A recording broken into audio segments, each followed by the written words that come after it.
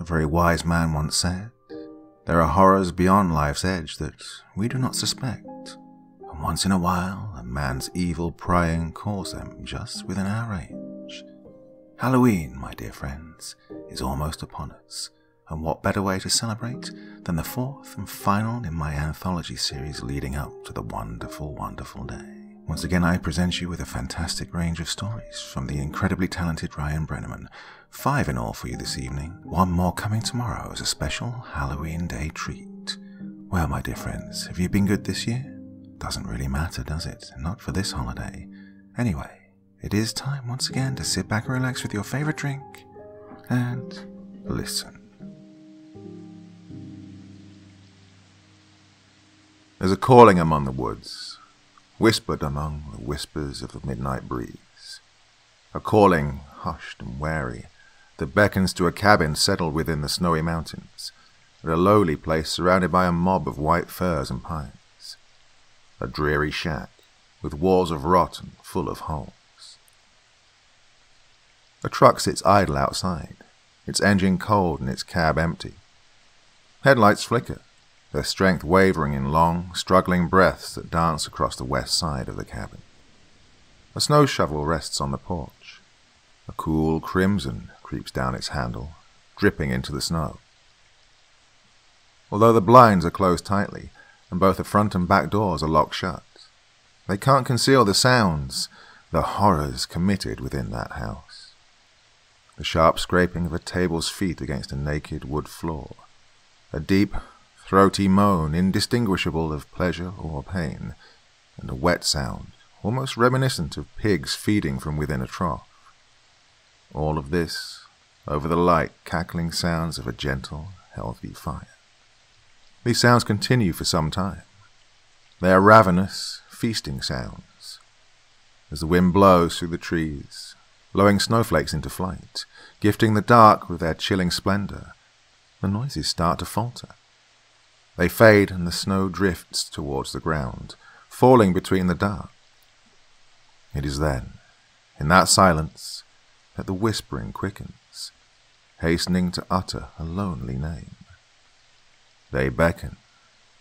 They call. Dakota Black. The front door flies open, and the man, Dakota Black, stumbled onto the porch, melting the snow beneath his fingertips with the warmth of blood, his and someone else's. It covers his arms and hands, his chest and his face.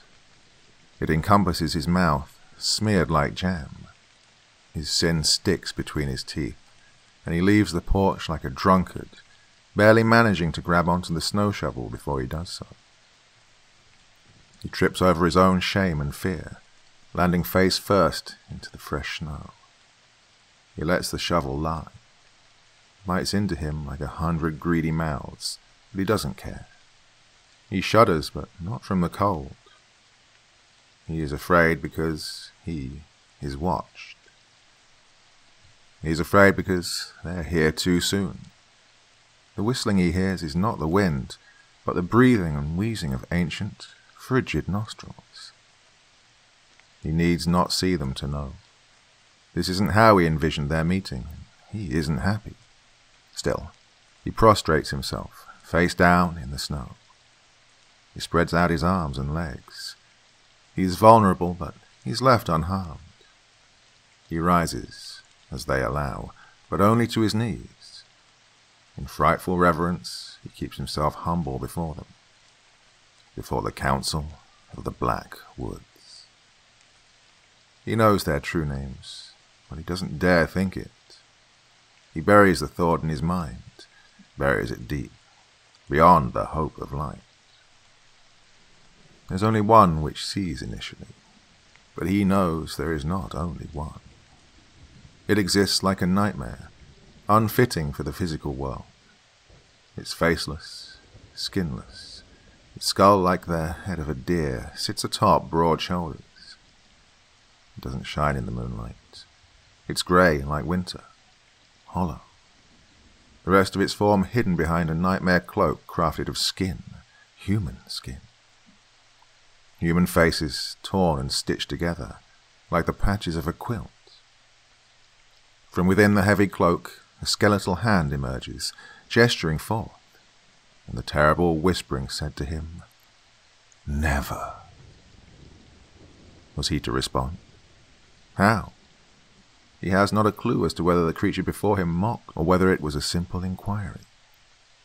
His rage has decided for him. Adrenaline seizes his hands, and he pulls clumps of grass from beneath the pool of snow. And he screams. He screams into the night, releasing his pain, his guilt, his fear into the frozen sky. He frees his hands and brings them to his face, feeling it as though he were blind. He rounds his cheeks and pinches his ears. He claws at his nose, and his fingertips glide across his chapped lips. He is unchanged. He is Dakota. That isn't good enough. "Why?" he asks. Born of the ink in the woods, the council bleed into the night. Dakota beholds them with a horrid, wanting lust. Such a horrid majesty, he thinks, his eyes feasting upon them. What splendid variety. A beast scampers across the ground. It's naked, like a man, but it is so clearly not. Spikes blister the skin, particularly down its spinal column. Its fanged jaws hang agape, and not by choice. It is seemingly broken, rendered useless. The torn flesh by the corners of its mouth seem to confirm that theory. Like an ape, it clings low to the earth, only stopping every so often to readjust its damaged jaw. It looks young. Another creeps out on stilt-like legs, walking forward on all fours. Pairs of antlers sprout all the way from the base of its human skull, across its sloping shoulders and across its mud-caked backside. Its true face hides behind an emotionless white mask. Dense branches snap like frail kindling as one behemoth emerges from the woods, snow nearly invisible as it falls across its matted white fur. As tall as a shack, and with a girth as wide as his truck, it stood indomitable above all the rest, red eyes blazing. One hangs from within the trees, clinging to the bark with all four arms. His eyes glitter yellow like fetid stars. Another looks like a wildebeest, or perhaps a buffalo, that learned to stand on two legs. It clambers through the snow on bulky legs with arms so long they graze the snow. Its eyes, like those of a shark, solid, ebony, and unfeeling. "Why so many?" he asks. "They all wanted to see." Another creeps low, body of tattered, rotting fur. Another stalks the perimeter, only its hooved legs are visible. Its torso is covered by the black. And then there's the one that steps out of the cabin, from behind Dakota. He wants to rise, but he knows he can't. He restrains himself even as the thing towers over him. Its face used to be human. They all used to be human. It drops something beside him before returning to the council. Something heavy. Blood splatters. Red constellations across an ivory sky. It's the other man. A large, portly man. Glazed brown eyes. His gut torn asunder, as if ravaged by wild dogs. The young one, the one with the broken jaw, starts whimpering.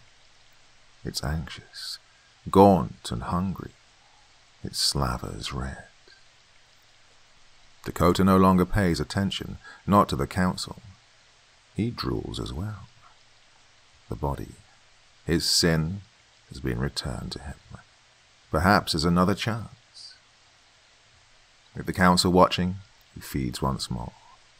He shreds, tears, pries without remorse, without care. He does so until his body betrays him, and the pain in his lungs is too great. He feels like he's drowning in dry air. He coughs in a fit, spraying blood. He falls over, hoping this is it. He hopes the pain he feels inside is no longer the cancer.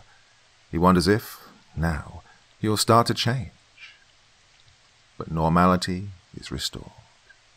He can breathe again through an aching throat. He hates it. His body feels like dying, but he will not allow it. Through great, heaving breaths, he rises from the ground, daring to stand before them. It's an insolence that riles the council, all of them showing physical signs and sounds of disgust, except for the one in the cloak of faces. "What do you want from me?" he shouts at them, arms outstretched. It has become too much for the young one, impatient and inexperienced, to bear. He lunges forward, ready to devour, but Dakota doesn't hesitate. The shovel is lifted from the snow and the broad metal head meets the creature in its gut. Dakota angles the hit downwards, delivering the beast to the frozen earth. There, it flails only for a minute before Dakota brings the shovel down again and again. The beast cries for help, but none of the others assist it. They're intrigued. They watch. Time and time again, with furious screams, Dakota brings the metal shovel to the creature's pale flesh. Spikes snap like bone, but Dakota decides it's not enough. The shovel isn't heavy enough to do real damage, so he starts stabbing, slicing with the shovel's thin, sharp edge. It isn't hard to cut into the creature's paper-like flesh. It wails, and the shovel breaks. Dakota doesn't stop. He beats the creature with what's left, clubbing him with the shattered staff. His screaming doesn't die even as he starts stabbing the quickly fading beast with the splintering edges of the handle. He stabs and stabs, long after the creature has stopped moving. Panting, he looks to the others, uncaring for their silence. "What more do you want?" he asks, his legs feeling weak. "What more could you possibly need? You really want this?" He feels the terminal pain rising in his chest. The air, the poison. "My dad told me the tales," he mutters. He told me what it would cost. Immortality." "What cost?" Dakota looks at the mangled corpse. He has fed. "A great, great cost for desperate men." The creature in the cloak of faces steps forward, moving lightly across the snow. The others around the perimeter seem to do the opposite. They retreat backwards, just a hair, just a step. The one with the cloak stands not a meter from Dakota's face, and although it has no eyes, Dakota knows it can't look away. It is confused. It is scared, and Dakota doesn't know why. "Flesh," he hears it whisper. "From somewhere within the cloak is the cost of desperate men. A ticket for a spirit to enter, to turn and mold a degraded body into a weakened soul that has partaken in the unforgivable, to sever an irreparable connection between vessel and spirit. Only when weakened can a soul, can a body be properly molded." Dakota takes a step closer, daring to stand face to face. "Are you saying I'm not worthy?" The creature tilts its head. "You are." Dakota swallows his fear. "Well, then why?" "Because you are strong." Dakota can't stop shaking. His fists clench. "I need to be one of you," he demands. "Make me one of you." "One of us?" it asks. "Say it." The creature rounds him, moving around him clockwise. It whispers. "What do you want us to make you?" He gasps as he says it, as the creature places its skeletal palms upon his shoulders. "Wendigo." The night pauses. The wind dies. The moon dims in the sky. The council has faded. all except for the one that whispers in his ear. No. The cloak opens wide, and before he can say a word, Dakota is pulled inside, into the black.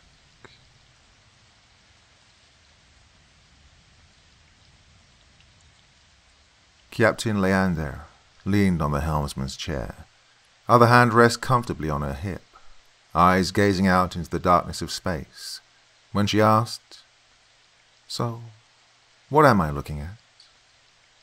It sat there utterly still out there, among the void, idling like a perished fish, awkwardly tilted to one side, neutrally buoyant.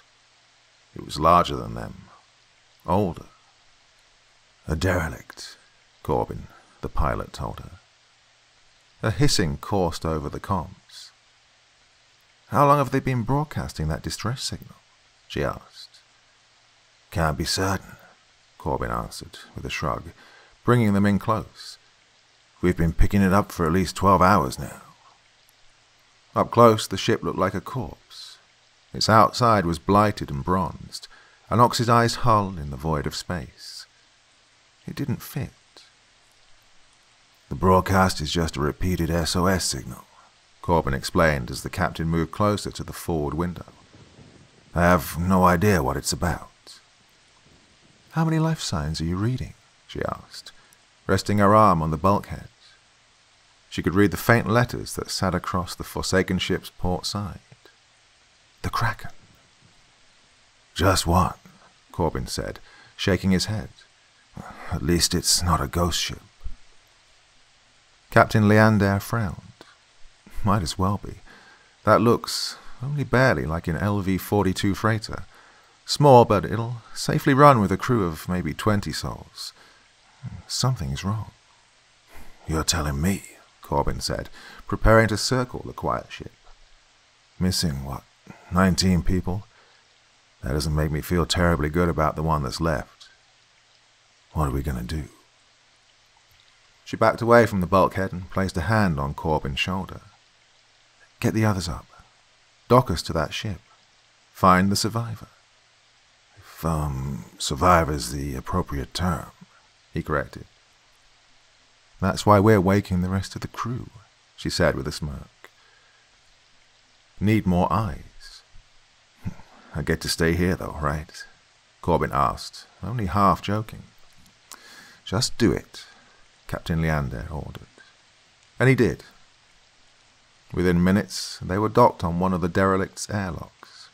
With a sharp, serpentine hiss, the lock opened, and 4 crew members of the salvage ship Eleanor stepped onto the darkness of the Kraken.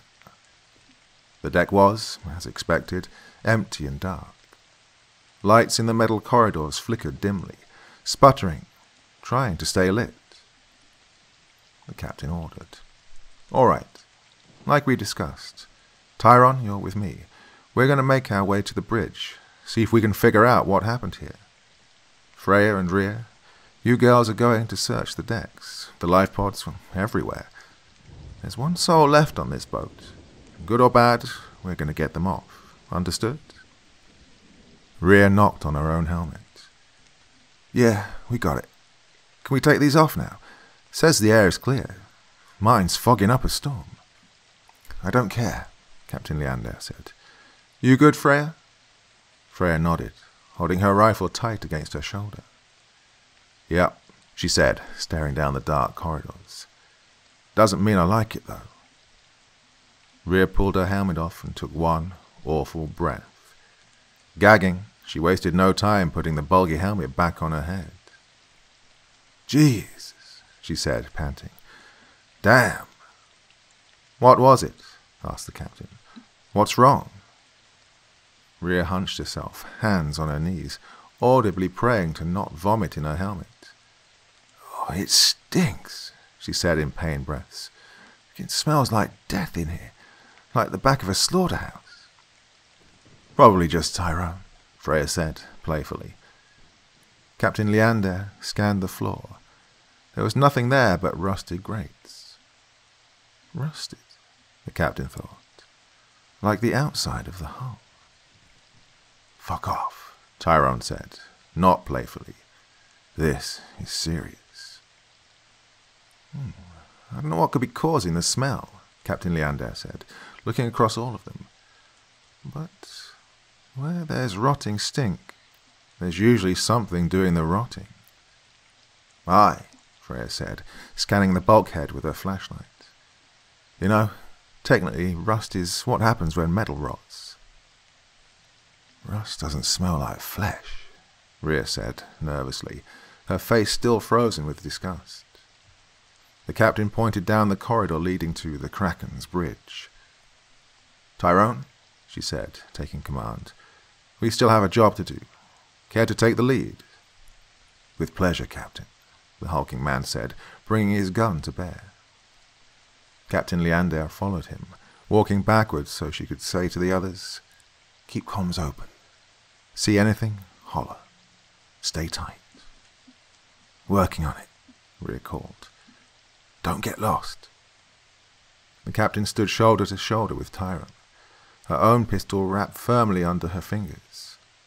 The Greats groaned beneath their weight. The way to the bridge blew up brightly on their HUDs. Corbin, called Captain Leander. You there? Come in, Corbin. A voice grew in her ear. Got you, Captain. Been following all along. It's like I'm right there with you. But not, Tyrone said bitterly. Thanks for reminding me, Corbin said with an audible smile. Good news, the ship's doing a little bit better now. Reading 5 life signs, not just 1. You guys must be doing something good in there. Very funny, Corbin, the captain said, stone-faced. Can you pinpoint the other life form for us? Still weird, Corbin said, smacking his lips as he worked. I see you 4. You guys are heading towards the bridge, and Rhea and Freya back approaching the main staff quarters, I assume. But nothing. Just 4 red dots. Nothing else in the entire ship. Probably just a glitch, Tyrone mumbled, eyes scanning all around them, checking every metal and wire crevasse. Probably, Corbin said. But good luck anyways. You guys are about 20 yards from the bridge. Wasn't hard to find, the captain said. Pretty straight shot. Focus on Rhea and Freya. They have the hard job. All right. I'll leave you guys alone for a bit then. Peace. They were left in the narrow, silent hallway with only each other and a peeling iron door. How is this ship rusting? The captain asked Tyrone. Ships can't rust. I'm not sure, Tyrone said, leaning in close to the wall. He scraped it with his finger, brushing pieces of metal onto the floor. The ship's brittle. Very brittle. I'm surprised we didn't damage it just by looking at it. There was a short, unstable flight of stairs that brought them to the bridge. The captain let Tyrone take the lead, watching with careful eyes the path they'd just taken. There was a whistling in the pipes, like steam. The hall was still empty. Tyrone had no issues getting the door to open. Its locks had rusted and were easy to break open. Little black and red and orange pieces crumbled like dirt, scattering in the stagnant air. The door creaked open, and the two made their way inside. 5 seconds later, they were entirely confused. Where is everything? Tyrone asked. There's nothing here. The bridge was empty. There were no panels, no computers, no pilot's chair or navigation module. There wasn't even a forward hull window, just an empty black room. Corbin, Captain Leander called. You need to check the schematics you found. This can't be. No, Tyrone interrupted, placing a hand on her shoulder, leaning his head in as he whispered. This is the bridge, all right. Make no mistakes, we are here. Then where is everything? She asked in response. You can't drive a ship out this far into space without a damn steering wheel. Perhaps it was stripped, Tyrone suggested. You make no mistake, the captain returned, showing him the perfectly grated floor. There was never anything here. If it was stripped, we could still see where panels and stations were plugged in, but we can't. There was never a bridge on this ship. Just then, the voice of Freya came over the comms. "Captain," she asked, "we made it to the engine rooms and—" She hesitated. No, the captain thought, already making for the door. She knew exactly what they were going to say. "I don't know how to say this, Captain, but there's nothing here." The captain was already moving down the stairs, hastily moving towards the engine room. She started to call Tyrone, but he was at her side. "The engine room has no engine. It's just a shell." "Freya," the captain ordered, now running down the corridor, "get back to the airlock, now." "Ma'am?" Freya asked, confused. Corbin came across too, asking, "Captain, what's going on?" "Just go," Captain Leander barked. "Corbin, keep your eyes on the damn radar." She wasn't confused. She knew exactly what this meant. It was a hollow ship, inoperable, unflyable, dead with a distress beacon playing anyways. She didn't know who or why, but she understood a simple truth. The ship was a trap, and they'd taken the bait. "Captain," Tyrone said, overtaking her slightly so he could run and meet her eyes. "What's happening?" "Someone set us up," she huffed. "I've heard of pirates using scuttle ships before to lure in salvagers and rescuers. Easy to catch you when you're boarded to a lifeless hunk." "But," Tyrone said, confused, "you said it yourself. This ship was never capable of flying, period. How did it get here?" "They must have towed it," the captain mumbled. "It doesn't matter. We need—" "Oh, shit." They'd reached the airlock, but Freya and Rhea were nowhere to be found. Captain called for them on the comms. "Where are you guys? We're at the airlock. Hurry up." There was nothing but a palpable tension, the ear-splitting sound of raised, patient guns. Tyrone took a deep breath. "Come in," the captain repeated, holding it together, holding strong, but still nothing came out of the dark hall. There was a faint buzz. "Captain." "Corbin," the captain asked, hushedly, "what's happening?" "I can't raise them either, Captain," he said, apologetically. "Do we have incoming?" she asked. "No," Corbin said quickly. "We're still all alone out here. Why do you ask?" She couldn't help but feel some partial relief. "Because this ship is a trap, Corbin," she said, steadily inching forward, "and I wasn't sure if it will be sprung from the outside or the inside." Tyrone and the captain worked their way through the ship's failing innards, attempting to hail Rhea and Freya the whole time. "Damn it," cursed the captain as they entered the engine room. There was nothing there, as they were told. Unfortunately, the persons who had told them were also missing. "Captain," Corbin said, returning to the comms. His voice was weak, shaky. The captain didn't like it. Corbin was never nervous without reason. "Yes, Corbin?" she asked in a whisper. "I'm only getting 3 life signs now." "What?" she asked, stunned. "Check it again." "I have," Corbin snapped. "I've rechecked and rechecked. I can't find them. They're missing, Captain. I don't—" "Well, keep looking," Tyrone said, moving back into the hall. Captain Leander didn't follow him right away. She stood, staring at the open, black room with hopeless eyes. "It doesn't make any sense," she thought. "One person shouldn't have been able to get the drop on Rhea and Freya. They couldn't." There was a violent clang that shook the air. Spinning around, the captain moved into the hallway, calling Tyrone's name. When she got there, she found only his gun, resting on the rusty grates. "Tyrone," she called into the dark passageways. Swooping down, she picked up his rifle on the go and chased an unseen enemy down the hall. "There's nothing there, Captain," Corbin said, following her through the halls on his computer. "You're the only one I register. You and whatever was there before." His words seemed to trail off as Captain Leander, refusing to accept that her crew, her friends, were gone, continued to rush down the hall. "Please, Captain," Corbin begged. "Please, turn around. We don't know what's in there." But the captain didn't listen. She followed the twisting, narrowing hallways as far as she could. They led her straight to a large, open chamber, a cargo bay of sorts, an empty cargo bay.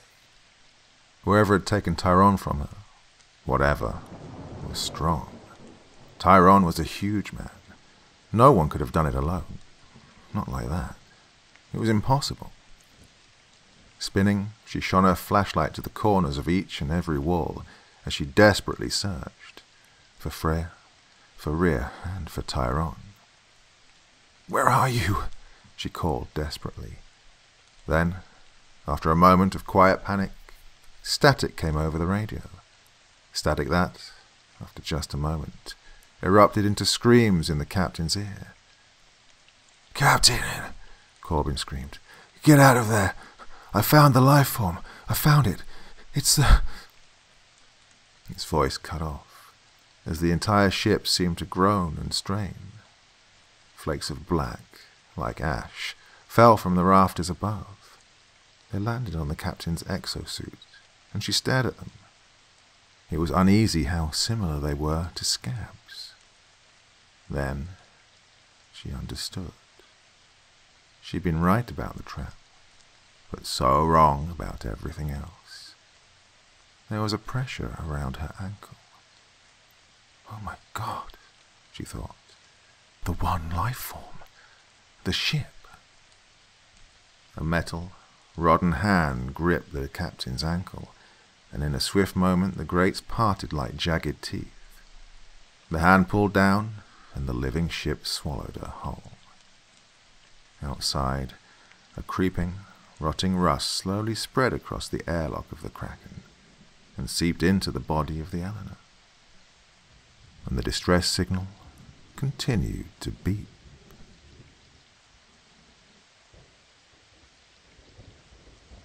How could Ron sleep with such beautiful snow drifting by outside his window?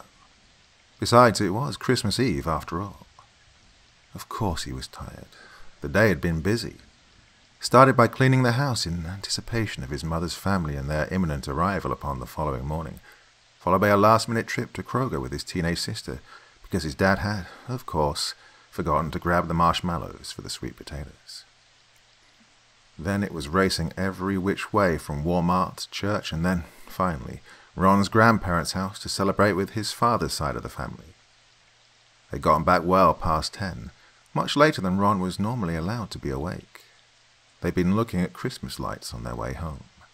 And so, of course, he was tired. But no child sleeps on Christmas Eve, especially not one who's waiting for Santa Claus. The hours passed away, night turning into early morning, but his rooftop was still quiet and bare. Thoughts of presents burned in his head, as a giddiness warmed and sparkled in his heart like firecrackers. He'd been so good all year long. Surely the base of the tree would be filled, packed full of gifts and goodies. So many colors, so many sizes of bows and ribbons, for him and his sister, for his mom and his dad. But there was a change in the winds that Ron could feel while tucked in his bed.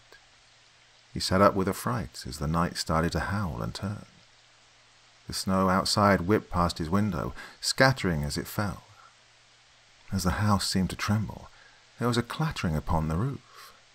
It was an unmistakable sound, on this night most of all. The sound, the clacking of a great many reindeer hooves. Ron couldn't believe it. First there was joy, overwhelming joy. Santa had come. He was here. He'd come to bring his presents as he slept.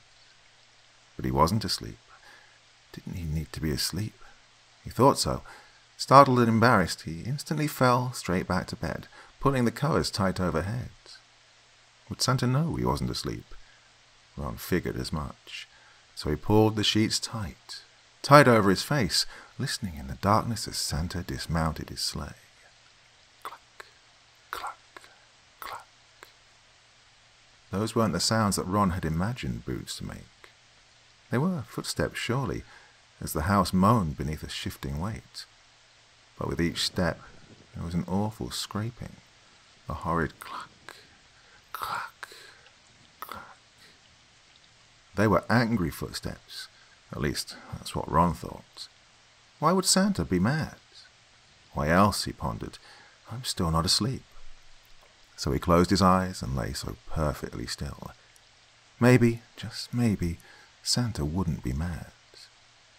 And there he listened, as the awful, clacking sounds moved from the ceiling and down their wall.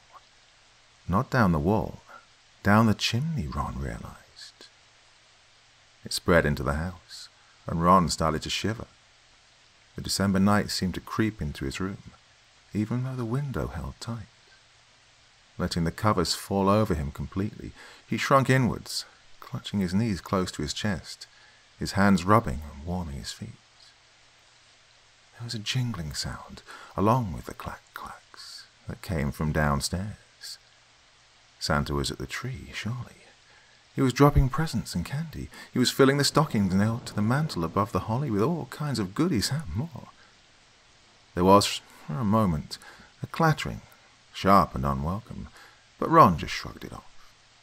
Santa must have dropped the plate of warm chocolate chip cookies. Then, Ron started to wonder. The clacks were moving through the house, away from the living room and away from the tree. Where was Santa moving, and in such a slow, sluggish way?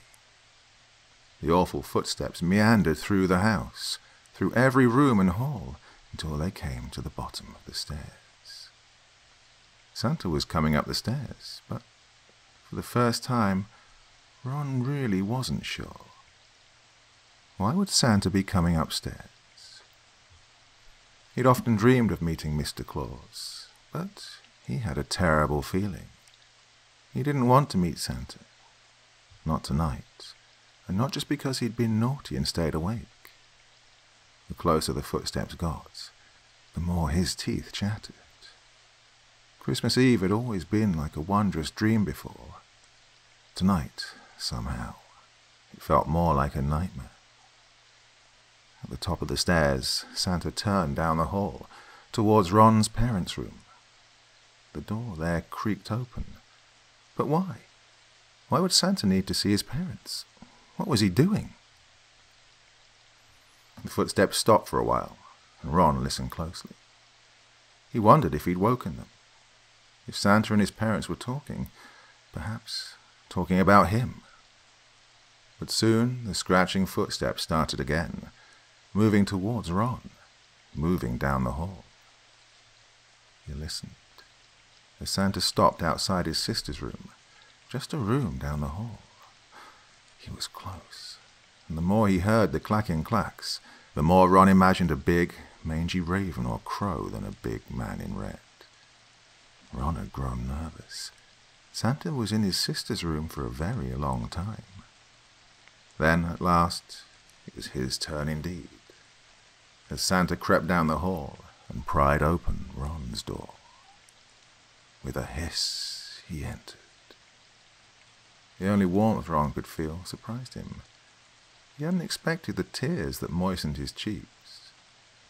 The footsteps, clack, clack, clack, stopped right beside his bed, and the sounds were replaced with a labored, heavy breathing.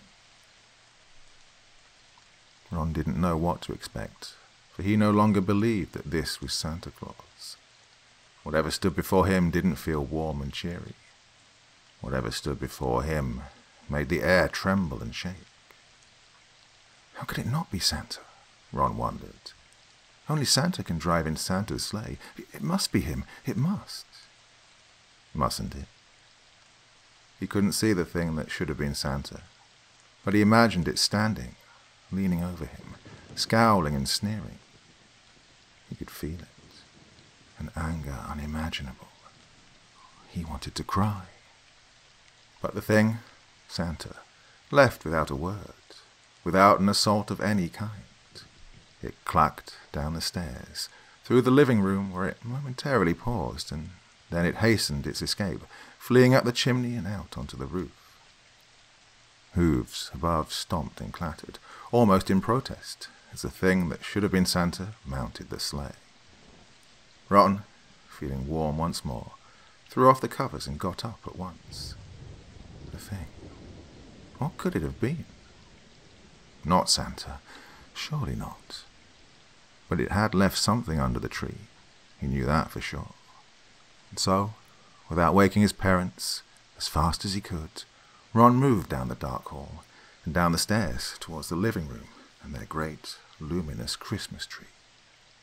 The lights were on, but not the ones they'd placed. The charcoal tree glimmered with tiny red dots, blistering like embers, but that wasn't all. In the fireplace, a real fire still burned. No, raged.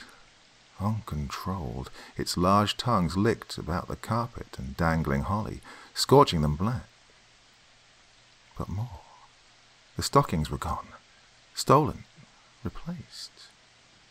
Ron's face contorted with pain and horror.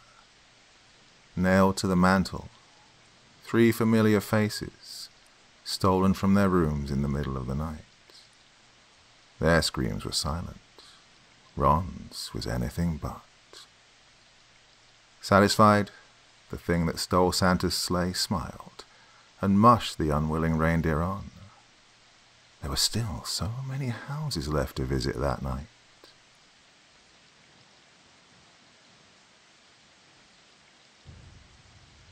Ms. Moore was a peculiar old hag, and the whole town of Lincoln, New Hampshire, knew so.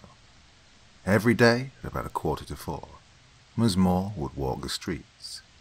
She did so every day, whether sleet or hail, whether sun or rain, and she always wore the same garish thing. A black, wrinkly dress that dropped down low over her greying white socks, and a wide-brimmed hat to match, with a veil that cast down across her face. A widow through and through, at least for the past 17 years. And at the end of her arms, a pair of white gloves that reached to her elbow, and within her grasp, each and every time, the handle of a death-black stroller with a large overhanging cover on top. That was, as she told anyone who asked, where she kept Mr. Muffins on their walks. Now, no one had ever seen Mr. Muffins, and, according to many, neither had Ms. Moore. If one were to ask, well, what kind of dog is he? Then Ms. Moore could be inclined to respond, why, he's a shy little terrier, he is. Or she could say, oh, Mr. Muffins is just a timid little pom-pom. Or still, some have heard, Mr. Muffins is, well, he's actually just a little stray kitty who likes to keep me company. And they have to ask because, as everyone who has ever tried harshly finds out, you can't ever look at Mr. Muffins. Adults and kids alike have all tried and tried, but Ms. Moore is adamant and fierce, frighteningly so, especially for her age. Many have gotten close, tried to peek inside, tried to lift the blankets inside, but to do so always incurred Ms. Moore's vicious wrath. Never afraid to swat a hand or slap a face, Ms. Moore was a force to be reckoned with. For whatever reason, she was sure as hellfire never going to let any man, woman, or child ever look at and disturb her precious Mr. Muffins. It, of course, left many to speculate and gossip about what exactly Mr. Muffins really was. There were some, mostly those older and friendlier to the eccentric old lady, who just had to take her word that there was nothing inside that stroller but some kind of pet that she loved most dearly. They would often be fast to claim that, if you ever pass her on the street and listen close, there's something certainly breathing and moving in there. However, most others would agree that whatever Ms. Moore carried around with her every single day was something else entirely. Some would claim that she was, well, partially right. They liked the notion that perhaps Mr. Muffin was a pet, at one point. The idea of Mizmor carrying around a cart full of bones carried a certain loony charm. Others further believed that maybe it was something truly strange, like a pet gator or a snake. Something that she'd, understandably, want to keep a bit more concealed. It would explain the noises. To ask the most eccentric, however, would be to invite lunacy, for many still claimed that the reason for her mournful attire was that, inside that cradle, she carried the remains of her dear departed husband. They would tell you that Mr. Muffins was her pet name for the man, and that she took him out every single day at the time he died. Crazy theories, but that was all anyone could do. No one was close to the woman. No one knew the truth about what Mr. Muffins was. No one. However, there was one person who can claim what no one else can. There was a man who had seen inside the carriage. Everett Flores had seen Mr. Muffins. It had been a chill afternoon, sometime in October, when Everett and his friend, a boy named Douglas Snow, hatched a plan to see inside the old bat stroller. It was a plan that worked to perfection. As she passed by on their street that fateful afternoon, Everett hid behind a row of bushes that Mizmor would have to pass. At the moment she was getting ready to, from the other side of the street, young Douglas Snow purposefully missed a shot on his basketball hoop. The ball went wild, straight across the street, and hit Mizmor right on the head, causing her to stumble and release the cart. Douglas ran across the street, feigning sincerity in his rambling apologies. As the old woman massaged her head and tried to regain her wits, Everett Flores crept forward. On his knees, he peered into the stroller as Douglas Snow reached Mizmor's side, trying intently to distract her. She didn't care for his apologies, telling the young Mr. Snow to scram, leave me alone. She would have continued to berate him too, had she not noticed Everett still leaning over inside of the carriage, and to this she had a reaction that Douglas had not expected. He had anticipated hellfire, vengeful fury, and hateful curses. Instead, all Mizmor could do was raise her hands to her mouth and wail. Her screeches were sharp, cutting and painful. Douglas took the chance, as Mizmor brought her hands to her face, covering her mouth, to go over and grab Everett Flores by the shoulders. Yanking him hard, he dragged Everett away, unable to get him fully up on his feet. He knew that something was wrong right then and there. Everett said not a word. As they crossed the street, Douglas heard the old woman lament aloud. "I'm so sorry, Mr. Muffins. I'm so sorry. Please forgive me. Please." Douglas reached the curb and tripped over Everett, causing them both to fall hard onto the ground. Douglas landed on top of Everett, and Everett's face hit the concrete sidewalk hard. Douglas said that she turned to him, in that moment before she turned the corner of the block to flee, and she shouted, "He'll get a taste for it. He'll get a taste." Douglas had no idea what she meant by that, but when he looked down to Everett to see what was wrong, he didn't know what to say. Everett's eyes were red, and full to the brim with blood. Doctors told Everett and his family he'd popped blood vessels in his eyes and that, with time, he'd heal. They said they weren't sure if it was from the fall or something before. The fall had given Everett a concussion and a few scrapes and bruises, but other than that, he seemed completely fine, on the outside at least. According to Douglas, Everett didn't say much after that. In fact, he never spoke a word about Mizmor or Mr. Muffin ever again. He had another ailment that the doctors explained away, temporal amnesia caused by the concussion. Douglas never bought it, not even for a moment. He always attested, and surely still does to this day, that what happened to Everett wasn't caused by the concussion. In the next few years, before Everett moved halfway across the country for college, Douglas said he never once told him what he saw. He'd always told Douglas, "I don't know. I don't remember anything." But Douglas could always see it, he would say. He could always see it in Everett's eyes. A deep regret, a deep fear. Unmistakable, unforgettable. Their friendship fell apart as the years stretched on, to the point where Douglas had lost track of Everett entirely. Strangely enough, it seemed the rest of the world lost track of him as well. Everett Flores went missing 5 years ago, vanished from his home in Arlington, Washington, 5 years after his incident with Ms. Moore and Mr. Muffins. To everyone but Douglas, the two incidents were completely unrelated, and Everett Flores was never found. Still, Ms. Moore continues to roam the town every day at 4:45 with Mr. Muffins tucked safely in his stroller. And still, she insists quite harshly that you don't peek. "Don't you dare," she'll say with a weak old smirk.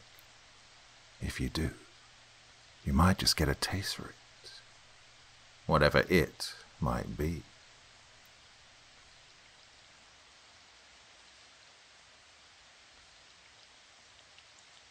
It's a bad crop this year. I planted the fields around my house the day after the last frost. Risky, but I couldn't wait. If July got here and I had nothing to show for it, then there'd be hell to pay. I was out there at first light, and wasn't back in until well after sunset. I had to be sure it was right. Made sure I took down all those damn scarecrow posts, too. Burned them that night. I knew the ground was still unyielding and cruel, but the seeds could take it. I wasn't planting simple corn or beans, after all. Yet, I admit I was worried that they wouldn't take for the first couple of weeks. I was impatient. My anxiousness led me to slaughter my cows and horses, mince them and ground them, spread them across the field in a pulp. The ground absorbed them, and the seeds feasted. I'd like to think that it was necessary. Well, they sprouted the very next day. That red from my animal's blood pulsed within those seedlings, as they sprouted like little red worms. I was pleased, but from then on, I knew it would be tricky. They would need to be fed. Fortunately, crows and mice were plentiful, and dim enough to find themselves caught. I'd often hear the cries of the crows, especially when I was working outside. I didn't much care to watch. Oh, those awful screams brought back far too many memories. It only took weeks for them to reach several feet high. Oh, they grew as thick as corn, and seemed prepared to reach the same height. Their stalks were moist and warm. Their leaves were slender and wiry, with wispy tendrils that coiled like snakes. And they were meaner than any creature I'd ever seen. And I've seen some mean pieces of work. They were easily able to take down raccoons and possums, snaring them in their leaves and tearing them apart with impossible strength. Their tendrils were like garrote wire around the necks of their victims. I never saw any of the bodies. I think they dragged them down into the earth and finished their business there. I'll do my damnedest to make sure I stay away. They got a good 5-foot reach on them now, and I've heard them take down deer. I had to move the chicken coop closer to the house, and the family knows good and well to avoid the fields. It's a danger to even leave my driveway now, on foot or by car. Not that we have anywhere or any need to go. And that's good. It's the end of June now. The plants are holding strong. None have wilted. None have faltered. It's a bad crop this year. And that's a good thing. I can sleep at night. So can my wife. And so can the 3 children I still got left. Been a year since the last one was taken. Out the window at night. We'll see if they try it again this year. I kind of hope they do. I'd like to see any one of those damn scarecrows get through my field of red wheat.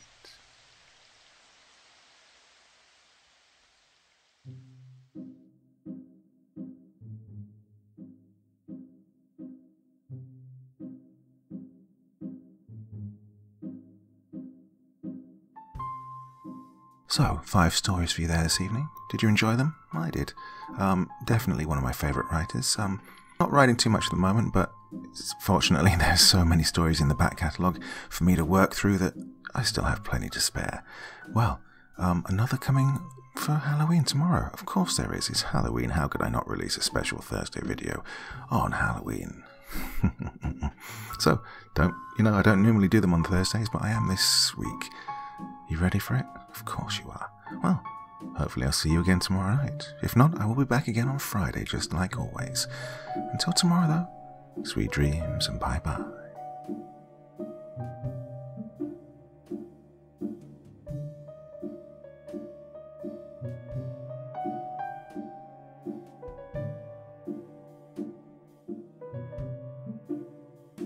Thank you so much for choosing to spend your time listening to me. Now, if you enjoyed the Dr. Creepen experience, then come find me on Facebook. Come chat with me on Twitter. Listen to the background music and download it if you like on SoundCloud. Drop by the store, pick up a t-shirt. And, importantly, if you've got a story you'd like me to read, send it to Dr. Creepen's Vault, the subreddit I set up so that I could read your stories. Now, looking forward to seeing you all again real soon. So, come check me out, okay?